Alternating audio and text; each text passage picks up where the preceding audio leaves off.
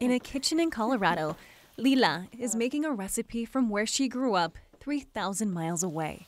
Y como siempre trabajaba preparando patacón. Patacón is a dish she brought when she came from Venezuela to Denver 6 months ago. La parte más difícil es preparar la carne. Now she hopes to share that recipe with others. Comida de mi país y comida que me enseñó a hacer mi mamá, a preparar mi mamá. Not just a recipe, but part of her culture, her country. As part of a cookbook, she and other immigrants are sharing their best recipes. Me siento famosa.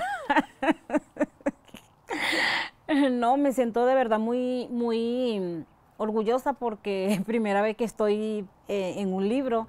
Cocina Libre features the stories of immigrants alongside the recipes they bring with them. It's powerful to see them front and center, right? Dr. Julia Rancaroni with DU co-authored the cookbook to help bring the chef's stories to life. You know, so often we say immigrants come here with nothing, right? And I don't think that's true. I think that this is one way that immigrants stay connected with who they are, with where they come from.